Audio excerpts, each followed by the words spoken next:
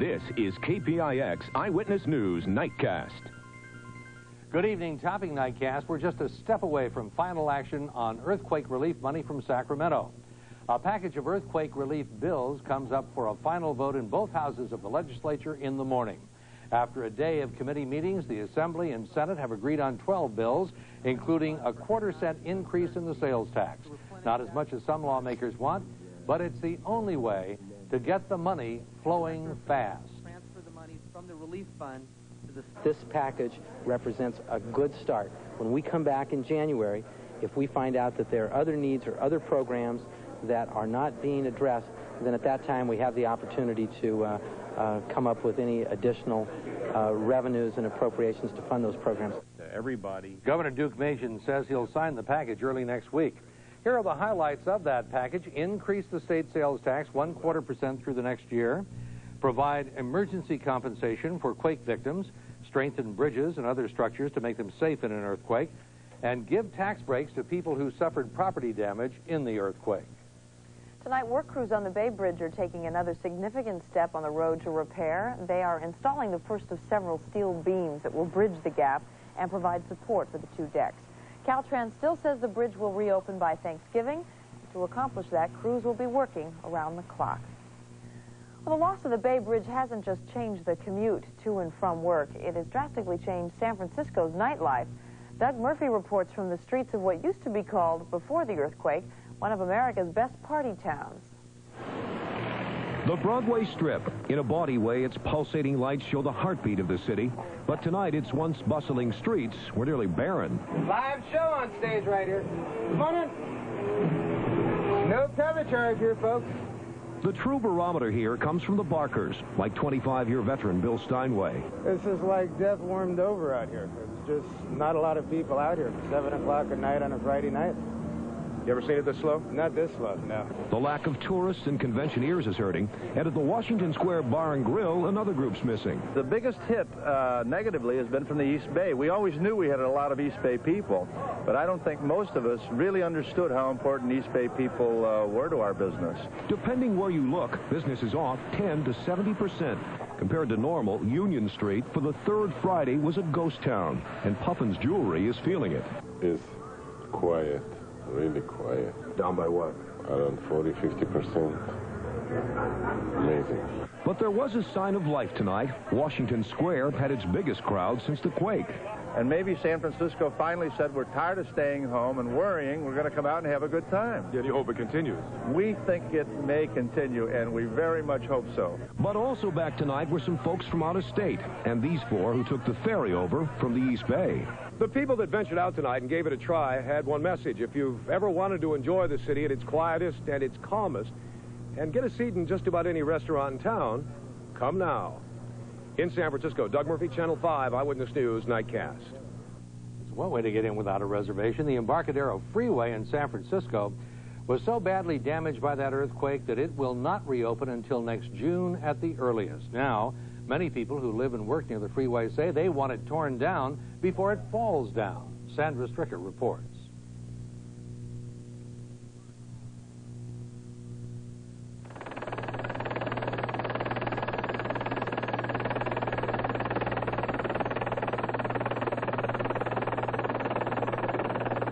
The State Department of Transportation says it will take up to 6 months to decide whether the Embarcadero freeway should be torn down.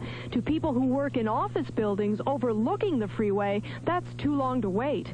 This is not good construction. It's too dangerous, and it's too close to too many people. In June of 1986, San Francisco voters rejected a proposal to tear down the Embarcadero freeway. Back then, the argument was, if it isn't broke, why fix it? Now that it is broken, the question in people's minds is, do we really want to fix it? Let's look at it this way. Why not finish the job that Mother Nature started? Maybe she was telling us something. Shored up by thick beams of wood lashed to its concrete pillars, the Embarcadero is considered safe to walk under at some intersections. The pace of people commuting to the ferry is quick. I told him, I said, geez, you know, it reminds me of the Cypress. Let's hurry up and get out of here. Some commuters say they miss the Embarcadero's convenience, and they hope it can be restored. I assume that because of what's happened, they'll make sure that very strict rules are placed with regard to the building of such structures, and so I don't think that it would be necessary to tear it down. And as for construction crews working under the freeway, they claim it isn't any more dangerous than any place else. Everyone here in this city's taking a risk just by staying here. You know, this dragon here doesn't fly, that's all. You know, we're all here living with a dragon, and someday it's going to strike. In San Francisco, Sandra Stricker, Channel 5 Eyewitness News Nightcast. There are also fears about the walkway between Oakland Coliseum BART station and the Coliseum itself. As a precaution, the walkway will be closed this weekend to people taking BART to the Rolling Stones concert. Engineers say the quake-damaged structure just can't support a big crowd. A shuttle bus will be provided to take concert-goers from the BART station to the Coliseum. By the way, the Stones have just donated $500,000 to the Red Cross Disaster Relief Fund. Health officials in Alameda County are trying to prevent an outbreak of tuberculosis. They spent all day testing homeless people who have been staying in the Oakland Tech High School emergency shelter. That's because a woman who was there right after the earthquake was later found to have TB. When we find a case, especially in very closed and crowded quarters, we have to take this very seriously and do absolutely everything that we can to ensure that anyone who may have been exposed is identified. Is there a likelihood that this one person could have infected a number of people? Well, I think it's probable. Preliminary results of today's test won't be known for 3 days. Meanwhile, the Alameda County Health Department is offering free TB tests on Monday and Tuesday. Anyone who was at the Oakland Tech shelter between October the 18th and 27th is urged to get one. The last of the earthquake homeless moved out of Marina Middle School today, leaving the school to the students. Families were taken to the Presidio and single men to a Red Cross shelter on Polk Street. The Red Cross says the shelter was closed because most quake refugees who had been staying there were able to find other places to live. And a building that was home to more than 160 people was torn down today. The Hotel Angelo, south of Market in San Francisco, one of several residential hotels damaged in the quake. The South of Market Council says if the city does not pay for repairs to the hotels, there could be more homeless people on the streets. And we have one more earthquake story for you tonight. A shaker measuring 4.3 hit the Sierra about 20 miles south of Lake Tahoe this morning.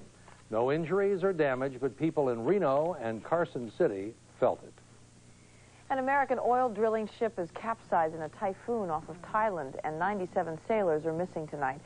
The 351-foot Seacrest was lost about 270 miles south of Bangkok.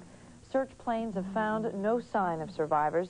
The ship is owned by Unocal Oil of Southern California. Environmentalists trying to keep oil rigs off of the West Coast may have received some ammunition today. A scientific panel says not enough is known about the potential for disaster. The National Science Fund says the available information just isn't adequate and won't be for some time. Still ahead on Nightcast, the fight over that new stadium for the Giants heats up. And the baby girl who somehow survived after being submerged in an icy river for 45 minutes. And TV evangelist Jim Bakker finds out how cold life can get on the way to prison. Some nasty name-calling today as San Francisco's downtown ballpark proposal gets closer to a vote. Mayor Agnos accused ballpark opponents of playing dirty. He says they're lying to voters, claiming falsely the project would take millions from AIDS patients, the homeless, and from earthquake safety. This is the one that went to the voters, and it's a sleazy piece that is designed to fool people. The mayor is really off base. He's the one who should be correcting the falsifications he has made in this campaign. Well, the true test will come next Tuesday when Proposition P goes to the voters. A fiery chain collision on Highway 101 near San Francisco International today left one person dead and 6 hurt. The Highway Patrol says the accident was triggered by a northbound car that stopped on the freeway. A Jeep ran into it, then a big rig crashed into both cars, then a fire broke out. A woman in the Jeep was burned to death. 6 other people, including the truck driver, suffered minor injuries. In Grand Junction, Colorado, an amazing story of survival. A car plunges into a river, killing 3 people, but a baby, barely a month old, is pulled from the icy waters alive. Little Samantha Venable submerged in the water for 45 minutes. There was almost no hope she would survive, but tonight she continues to beat the odds. It was surprising, of course, to see her alive after having been submerged for that length of time, and I think that's really where the miracle lies in this case. And the miracle continues. Samantha's condition has been upgraded now from critical to serious. Fallen evangelist Jim Bakker is at the federal prison where he could be spending the next 45 years. Bakker was transferred from a prison in Alabama to snowy Rochester, Minnesota. He was let off of the plane in handcuffs and taken to the federal prison system's medical center, but Bakker will be a prisoner there, not a patient. Last month he was convicted of fleecing his flock out of millions. Still to come on this Friday evening of Nightcast, Wayne Walker with highlights of the Warriors' season opener against the Suns in Phoenix. And Brian Sussman with late word on how much sun we'll see this weekend in the Bay Area.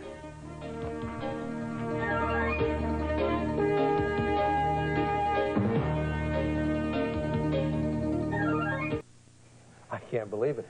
Kate was just noticing you came back from your days off with a tan, but it's getting deeper and deeper, and we're a little worried because you never leave the building. How do you do this? Well, it's a new brand of makeup. You change makeups, it's a little darker, and these things happen. I thought you had a hotline to the sun and that I don't know what the deal is. Well, I thought maybe they put a sunroof in the weather center, but they haven't. That's in the next contract. We'll have that arranged in the next contract. But in the meantime, how about the next forecast? We've got a weekend coming. You want to make your plans, you come to the right place. For tonight, we have temperatures that are dropping into the 50s. We have a 61 outside the KPIX Weather Center door. Winds are currently calm. The high downtown San Francisco today was warm, 77. Here's the latest satellite picture tonight. High pressure remains in command, but it is weakening. We're starting to see a minor return to the fog and low cloudiness coast side. And as a result of that marine air influence, temperatures tomorrow will not be as warm as they were today. Here you go for tomorrow. 73, San Francisco, Oakland, and San Jose. Those temperatures are all above average for this time of the year. And you'll notice lows tomorrow morning will not be as chilly as they have been either. Snow tomorrow in the Great Lakes. That means, get this, parts of upper Michigan have seen 4 feet of snow since Tuesday, and there will be some snow falling in the higher elevations of the Central Rockies. For us, a couple of cold fronts putting the squeeze play on this high-pressure cell. It's possible that the storm door could reopen middle of next week. For right now, let's just say some clouds, but keep that in the back of your mind as you watch weathercasts throughout the weekend here on KPIX. Here's my forecast for tonight. Calling for patchy coastal fog, otherwise clear. For tomorrow, we're calling for another tone darker on the old Sussman skin as we continue to change makeups. Winds will be from the northwest 10 to 20, and that 5-day outlook calls for some clouds Sunday through Wednesday. Can't rule out the possibility of rain, but we'll update you. Roland Galvan will be here doing just that. And you're a leading candidate for the George Hamilton Trophy, tanning trophy. Why not? Yes. Marvelous. Wayne's going to be here in just a moment, and he'll tell you about the 2 new managers in Major League Baseball. Also, Wayne will have highlights of a busy opening night in the NBA for the Warriors. It wasn't much to write home about.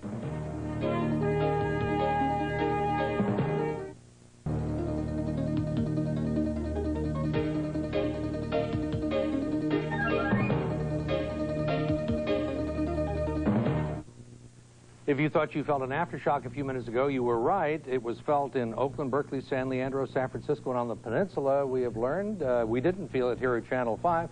We're looking into it. As soon as we have more information, we'll pass it along. Right, well, Wayne is right here right now with the Warriors opening night. Yeah, they felt a little shocked down in Phoenix tonight. We're a little shocked down there. If you want to look on the bright side of tonight's Warriors games against the Suns, consider these 2 items. There are still 81 games left to play, and the Gorilla remains head and fur above all other mascots in the NBA. The Suns made a zoo out of Golden State's opener, 136-106. Kevin Johnson swipes Manute Bowles' pass here and streaks for a deuce. The Warriors had 17 turnovers in the first half, trailed by 9 at the intermission. Both Uwe Blop and Tim Hardaway started for Golden State. It's Blop to Hardaway here in the 3rd quarter, but then it's Tom Chambers to Dan Marley, and Don Nelson prepares to clear his bench and wasn't happy at all with what he saw tonight. Sarunas Marciulionis scored 19 points in his NBA debut, all in the second half. The Lithuanian knocks down this jumper off the glass. By that time, though, the outcome was no longer in doubt. Watch Johnson, the former Cal star, bolt past Hardaway and over Marciulionis, and keep your eye right there on the right baseline. The gorilla is just about as entertaining as KJ. The Warriors lost in 5 games to Phoenix in last season's Western Conference semifinals. Rick Wan has more on tonight's season opener. Whether it was a case of opening night jitters or the Suns being just too good, the bottom line was the Warriors suffered their worst opening night loss since the team moved to the Bay Area. We had a lot of people come off the bench, and for whatever reason, they seemed really timid or nervous. And I've never had a team do that. So this is all new to me. I understand a rookie, you know, like Hardaway, maybe some nerves, maybe not playing to his strengths or whatever, but, you know, not the veterans. I felt that I was a little tight. I was off balance on some of my shots. You know, I just didn't feel right, but I felt that they still should have went in. We got a first game jitters. You know, I think that's normal, but, you know, not for 30 points. I can't count 30 points. So the Warriors opened the season the way they ended last season, with a disappointing loss at Phoenix. But if there's any consolation, it's just one game, and there's at least 81 more to go. In Phoenix, Rick Wan, Channel 5 Eyewitness News. And now we'll bounce through some of the other hardwoods in the NBA. At the Palace tonight, the Pistons' Isaiah Thomas hoisted the team's NBA championship trophy. The players were presented their rings, and then Detroit clipped the Knicks by a score of 106-103. Dennis Rodman, the Worm, they call him, Kate, the Worm, with a fine cross-under move here. Larry Bird showed no ill effects from the heel operations, which sidelined him most of last season. Bird gets the roll here as the Celtics rip Milwaukee 127-114. Number 33 had 32 points, but check out how Bird and Kevin McHale work to give and go. McHale drops home a pair of his 21 points. Michael Jordan already in mid-galaxy form. You'll see 2 Jordan rim rattlers against Cleveland here. All MJ did tonight was pour in 54 points, including the basket that sent the game into overtime, and the Bulls won it in OT, 124-119. The Lakers took care of Dallas, 102-94, a vintage Magic Johnson feed to Michael Thompson. Magic had 20 points and a dozen assists. You now see time left in the first half at the Salt Palace. Watch John Stockton maneuver for the buzzer-beating three-pointer. The Jazz down Denver, 122-113. Karl Malone had 40 points and 16 rebounds. On the scoreboard, Houston lost to the Clippers. The Rockets are in Oakland tomorrow night. Portland dusted the Kings. Seattle topped the Minnesota Timberwolves in their first ever game. 36 points for Reggie Miller as Indiana rocked the Hawks in Atlanta. Last year's expansion teams, the Heat and the Hornets, each suffered 20-point losses at home. Turning now to baseball, John McNamara has received a shot to manage his 6th big league team. The Cleveland Indians today hired McNamara. You're seeing him as Boston skipper, arguing a call the night Tony La Russa became the A's manager. McNamara had also managed the A's, Padres, Reds, and Angels. Oakland third base coach Renee Lachman had been in the running for that Cleveland job. And Lou Piniella will now be running the show in Cincinnati. As reported last night, Piniella today officially became the Reds manager. Piniella had 2 stints as the Yankees manager, but then again, everyone except Brian Sussman has managed New York at least once or twice. That's very And Brian, you know, your time could still come. That's it. Thanks, Wayne. Time on that aftershock, it was at 11:16, about, 10 minutes ago. And we don't have an intensity on it yet, but it was felt Oakland, Berkeley, San Leandro, San Francisco, the Peninsula. Also, we're now hearing from people in Walnut Creek who felt it.